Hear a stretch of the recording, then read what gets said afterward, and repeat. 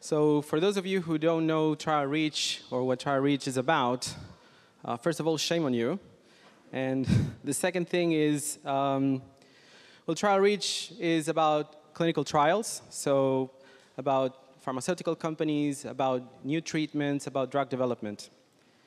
It's also about patients, and first and foremost about patients, and people like you and me who may have a medical condition, and what our doctors are prescribing us is just not good enough, or the side effects are too bad.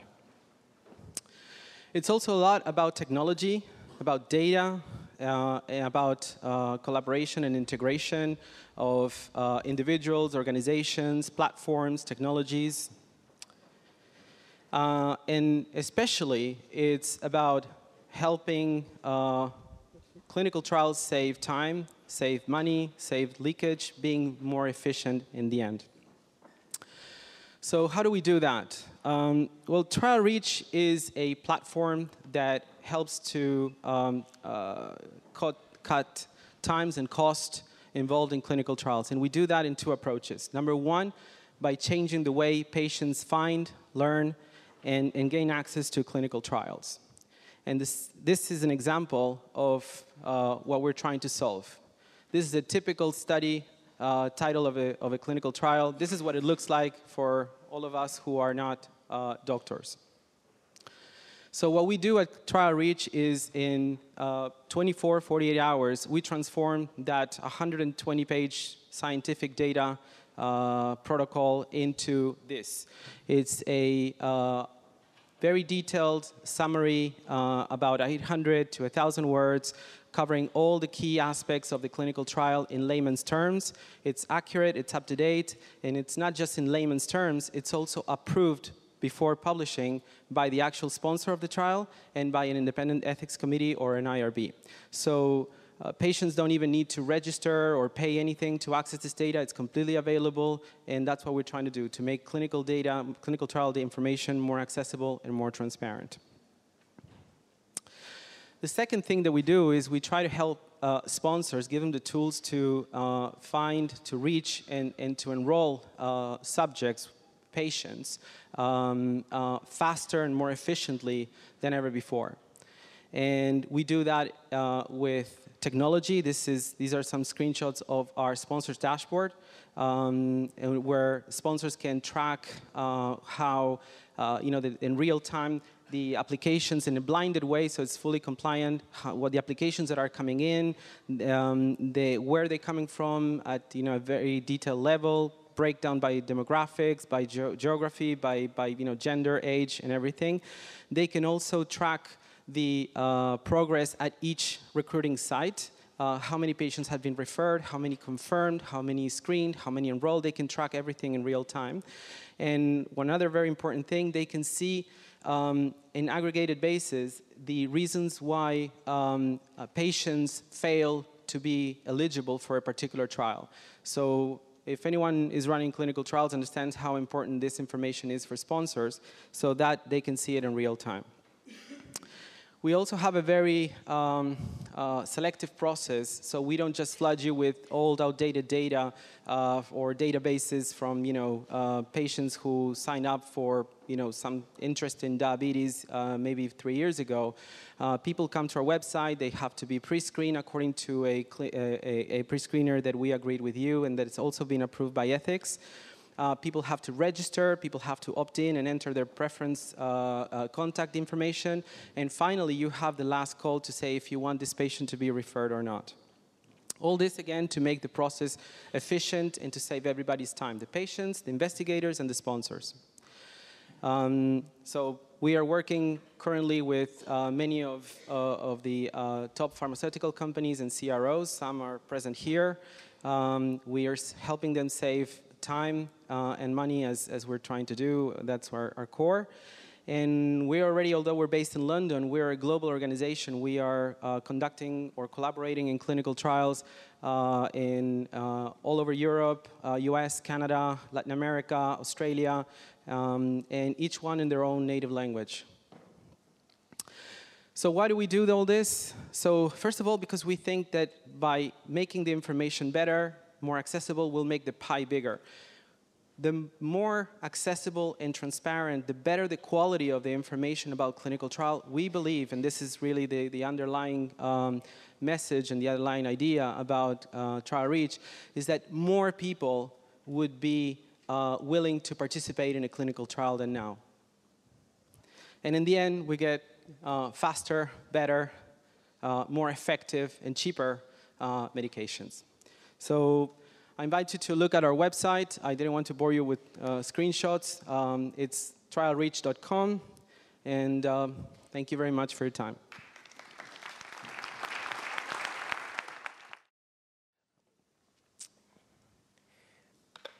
Inspire is an online patient support community. It's for patients and caregivers organized by therapeutic area. Sort of at a glance, Inspire is 7 years old this month, actually. And at a glance, it's grown to be something that, that is quite active and engaged. There are 200 disease-specific communities within Inspire. 80 of those are in partnership with national patient advocacy organizations.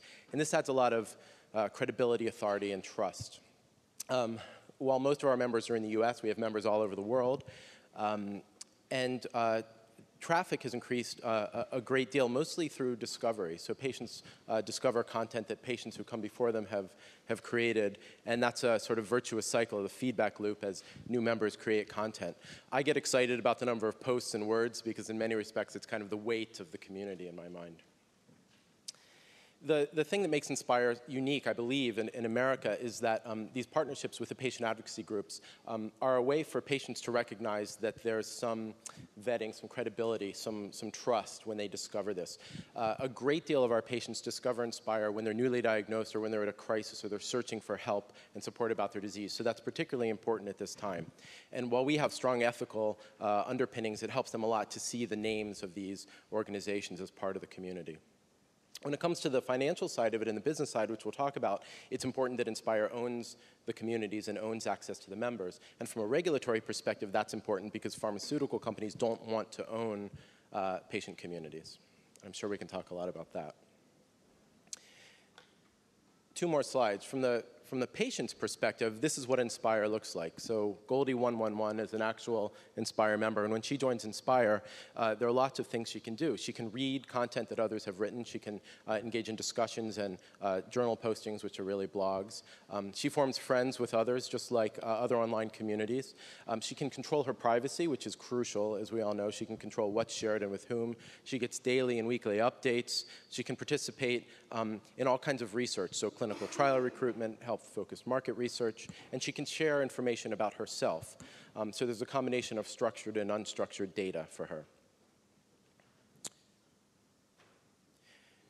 From industry's perspective, and I think that's what this panel is about, is how does industry look upon this? The way that we would describe what Inspire does to industry, which is essentially pharmaceutical, biotech, and device companies, is to say that we provide targeted access to patient populations. That access is permission-based. So our very strong ethical model is that everything a patient engages in needs to be transparent and needs to be something they want to do, something they choose to do. That sounds obvious to all of us in this audience, but there are things that have been done before, and I think we all know about them, that, that don't really follow those guidelines. And so it's important that when a patient is invited to a clinical trial or to anything else, that the invitation come from Inspire, that we never sell a member list or anything like that, and that the patient is able to either ignore it, choose to participate in it, and when they choose to participate, they're able to see a very clear description of what it is. In the case of trials, clear links to clinicaltrials.gov describing the trial, and in case of other things, identifying to the extent possible sort of what's going on and what's behind it. So we're able to say to pharma companies, we have populations that look like this. If you'd like to approach a population with particular kinds of learnings in mind or particular kinds of brand awareness or clinical trial recruitment, we can help shape that and provide appropriate invitations to patients to do that. What you're looking at here is one of our communities, which is in partnership with the National Psoriasis Foundation, a huge therapeutic area in the United States. And we're currently doing all three of these. We're doing clinical trial recruitment for a major pharmaceutical company, market research to learn more about quality of life of patients with psoriasis, and brand awareness around some therapeutics. So that's a good example of it. And so that's it. I think I'll finish half a minute early. Thank you very much.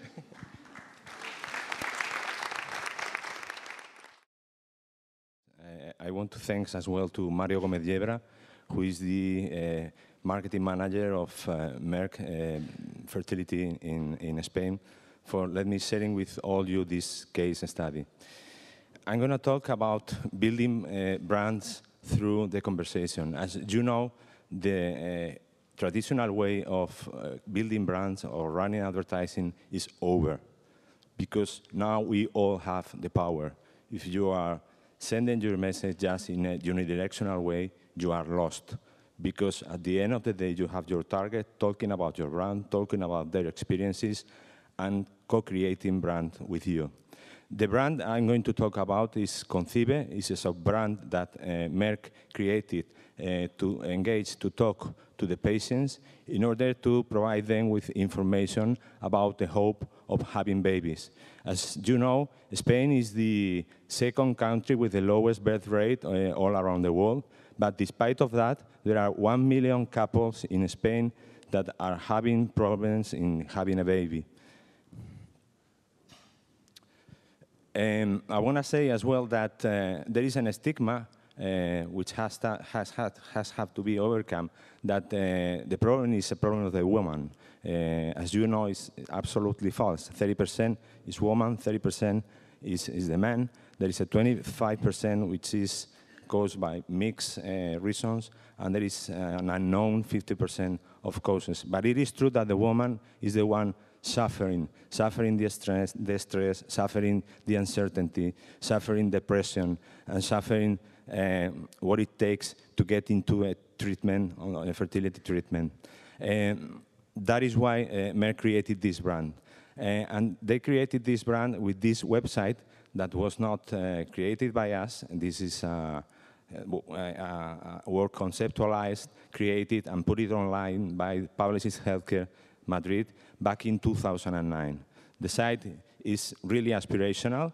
There is a message, make your dream come true. I like that image of the backpack, back in front back. You have informative sites on which the site provides information about getting in pregnancy, fertility. There are testimonies of real persons, of doctors. There are interactive issues. The patients can send emails in order to get information to the medical department. And it's quite good. And in terms of analytics, when we received this challenge back in May 2011, what the client wanted was give a step ahead. Okay, the website is okay. The website has a lot of visits, but why don't make the brand more social? And this is what we have been doing up to now. What we did as first step is go through the social media analytics in order to try to know how the market behave at the social web. As you all know, women rule the social web. That is true. If you use metrics such as Uberbu or Vitru, you can gather information such as Twitter is the main social platform used to share their concerns. And what is important is that the key topics that exist in this kind of sites have nothing to do with conception, okay? Have nothing to do with conceive. Has to do with pregnancy, fertility, infertility, assisted reproduction, hope, etc. Because conceive has another acception, everyone. I don't conceive that this politic made. That is important, to try to find the proper highway chats at the blogosphere in order to begin to integrate your topics at the social web. Yeah. Well, what we did was at the beginning, we start to listen. We start to get intelligence of what was the post of the blogosphere. We wanted to get a humankind brand, which is a term coined by Leo Burnett, which means having a purpose but having acts as well via interaction. We wanted to engage. And I want to end with the outcomes 1 year after. We, as a brand, are the top influencer in the conversation about pregnancy, which was selected as the key word. We have balanced the responsibility in the conversation between male and female, and we have a good rate of influencer. But to end, I wanted to say that there is real social engagement. People talks to us as if we were one more peep at the blogosphere. They share to us that they have finally get pregnant. They share to us that they are about to be on the delivery process. They share to us the first pictures of the baby. We receive from time to time a lot of follow Fridays. So stop advertising, start socializing if you want to get really strong and engaging brands in this new landscape. Thank you.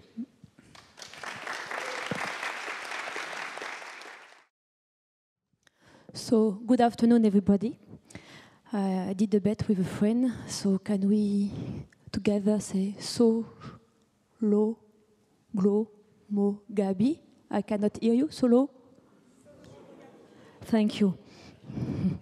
So, how can pharmaceutical company today interact within social media? That experience I would like to share with you today through this example of Voix des patients or Voice of Patient. I would like to share with you our first dive in this social media ocean. But first, I would like to come back to some fact and which helped me to decide about this story. So in France today, we have 15 million people with chronic disease. Roche has the foundation, Roche France Foundation, which aims to raise awareness on chronic disease. One day, this president of the foundation asked me, can you help me to facilitate patient expression regarding this chronic disease, relative and expert who are dealing in the everyday life regarding this condition. And for me, it was crystal clear and logic that Voix des patients will be the solution. So, how it looks like? Voix des patients is a media. It's a combination of internet and social media. As you can see on this screenshot, is how can I say? It's a website and a media where we can find more regarding the condition of patient. It's more about the conditions than treatment monitoring, as we can see this morning. This more information and news regarding this condition of chronic disease. So it's based on user-generated content and specialist and journalist selection of content. So thanks to this combination, we are able today to build a chronic disease community to facilitate the expression of patients, to inform, to mobilize and debate. How it works? So today we have on the left side editorial animation with some topics as how can I deal with my insurance if I'm HIV people? Should I say to my colleagues that I'm a schizophrenia patient? We have some selection of articles. We had some illustration to give more emotion, message, and of course we can have also some video. And you have a selection of articles, and you can read some global article if you click, because we are in the global world, and other articles are direct related to this topic. And for sure, you have this use of social media integrated directly in this platform, because you can connect through your Facebook account, and you have some sharing and contributing function who are aiming to raise our goal to facilitate the expression of patient. So what I would like to do now is sharing with you some easy and takeaways.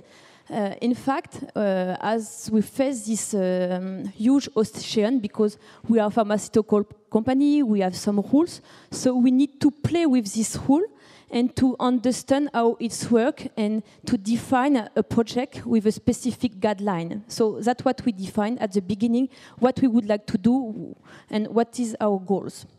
Then, as we would like to be very pragmatic, we decide to write some clear rules. So we wrote a charter, a moderation, and we work very carefully on this editorial tone, because, as you know, as we discussed this morning, the most important thing is to propose quality of content. Quality of content, for me, is the most issues, because it's very hard to be at the high level to meet the needs of the patient, of the expert who are involved in this debate. And like that, you can mobilize and animate some debate if you selection the right content, if you are talking to this person who are suffering from chronic disease.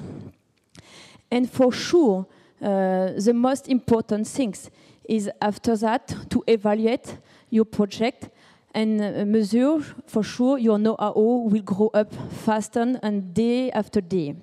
So today, Voix des Patients, Voice of Patients, is 9,400 fans and also 1,000 followers on Twitter.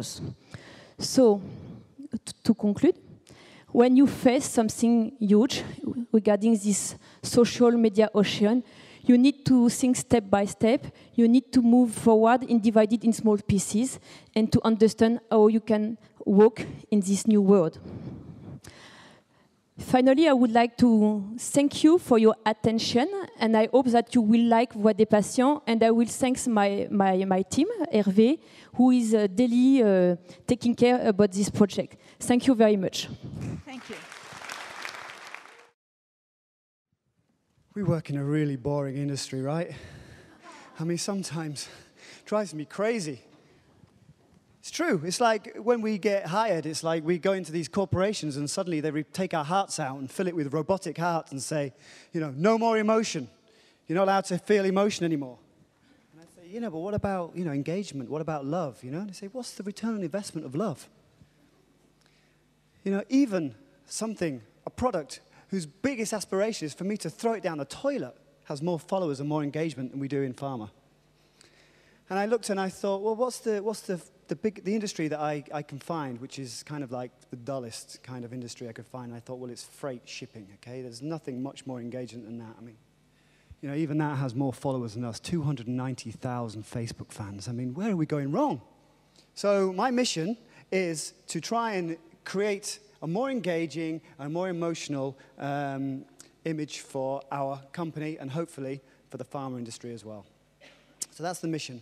And one of the ways I'm trying to do this is by opening things up a little bit, is trying to make it a bit more fun. Now, we make these really heavy, serious drugs, and they're very important, and it's a very exciting, innovative industry. And as we've said already today, we've mentioned him a few times, Dave de Bronkart, if you read his book, one of the first things he says is what he was prescribed by his doctor was go away and laugh. Laughter is the best medicine. Fun is really good for you.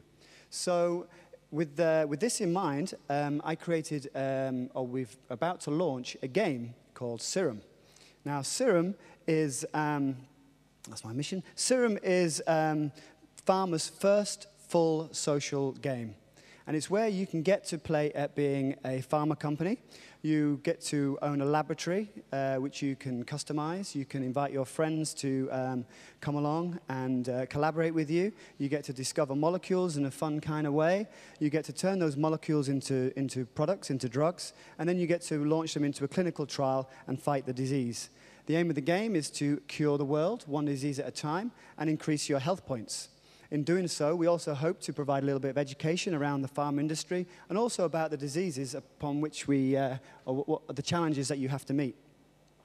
And I'm going to try something a bit innovative now. I'm going to link up by satellite broadcast, and I hope this works with the technology with one of the founders of. So, Professor Suram, are you there? Hello, Doctors 2.0 people. My, you look like a very interesting bunch. Heaven help us. Hang on, there's someone asleep at the back there. If you'd like to find out more about my amazing adventures with test tubes, just visit www.serum-game.com. Genius! Now, where did I put that Petri dish? Thank you very much.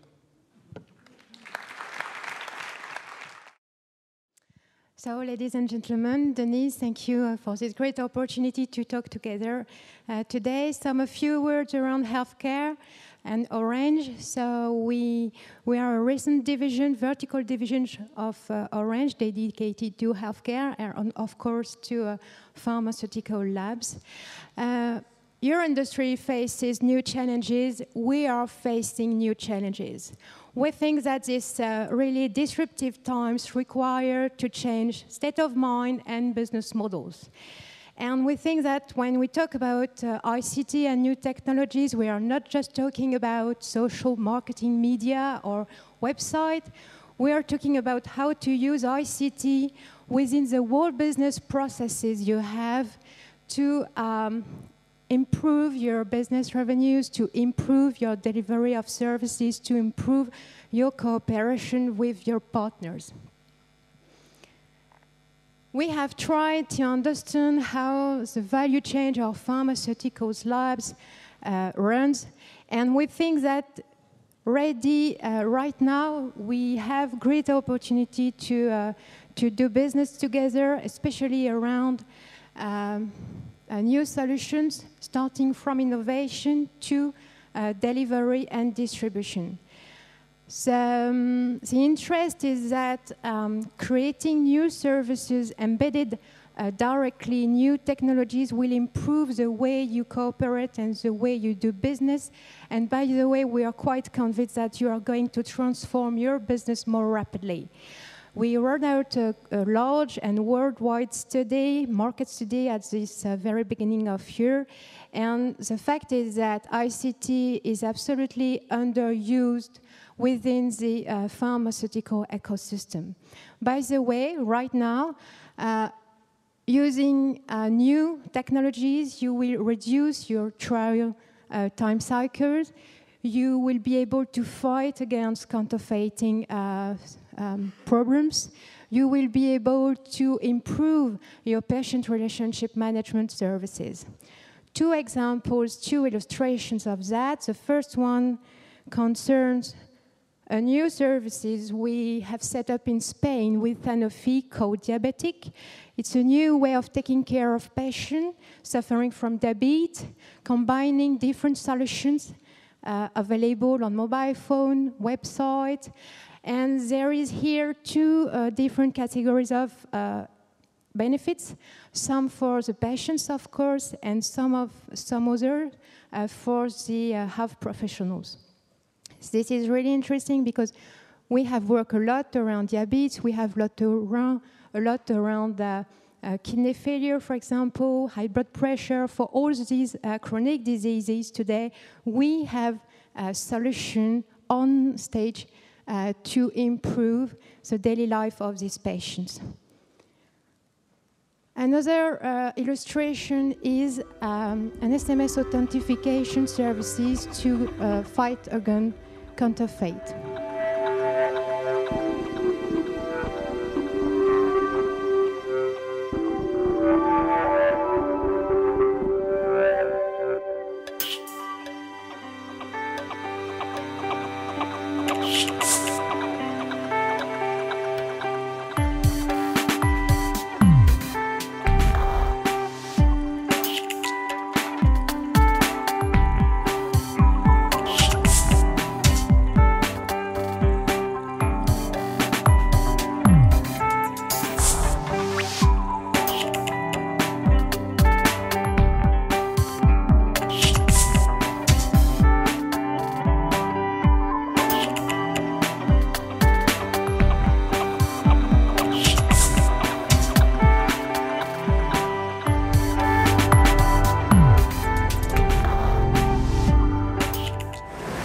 The pedigree services provide us with an opportunity to serve our customers, and they rely on us. When they get the medicine and the scratch and it's genuine, then they can come back again and again. It's good. Yes, I think it's very easy to use it because all you have to do is just scratch off, send a text message, and you get an instant response. And also the text message is free of charge, so that makes it very convenient. I feel very confident with the pedigree service, especially because it's from Orange. I'm a subscriber of very many Orange products, voice and internet, so I'm very confident about it.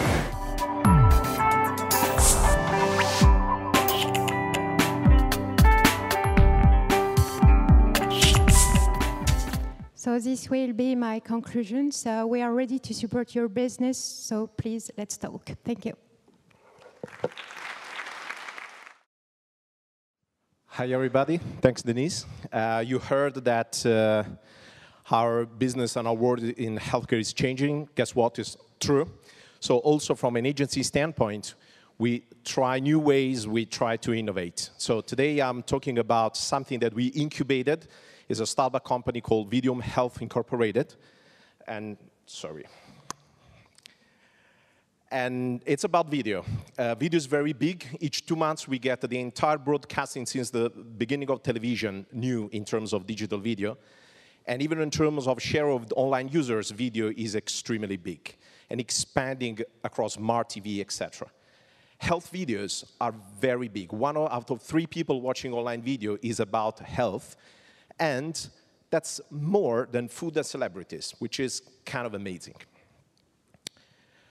Also, physicians are using videos for general purposes as well as for their practice and education. However, while the consumption is global, it's also true that the assets are not. And this creates a unique opportunity because great videos are not always available in your language, the language you need to use in order to enjoy them. So we partnered with this startup company to create Videum Health in Any Language. It's a video portal wholly for healthcare, which has the unique ability to globalize video assets through a proprietary subtitling technology, which is optimized for search engines. How it works. You upload a video, can be like YouTube, a user, can be a physician, and it's certified, can be a company, and the platform is able to subtitle and localize in multiple languages, either through crowdsourcing or through professional translation. The result is automatically available across all platforms in a very, very simple way. It takes seconds. This is an example of what's happening. You know streaming well, just Francis in the room. This is one of the videos that he uploaded on Videum, and guess what? You see on your right side, there's a physician from Arabia that basically logged in, provided the translation, making the great video available to people in his own language. He's online since few weeks in public beta, and it's basically under complete testing, but available for all you to play with. And not to add too many words, of course it's mobile enabled, I brought you a video to show you how it works in a kind of a funny way.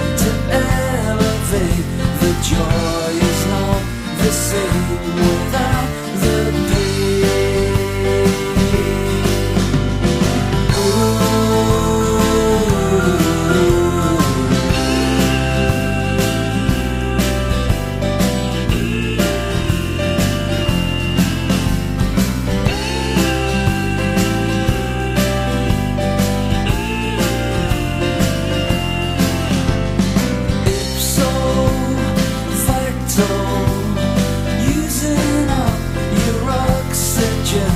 You know I'm shallow, calling out for extra help. You've got to let me in or let me out. Ooh, something to talk about. Yeah, something to talk about.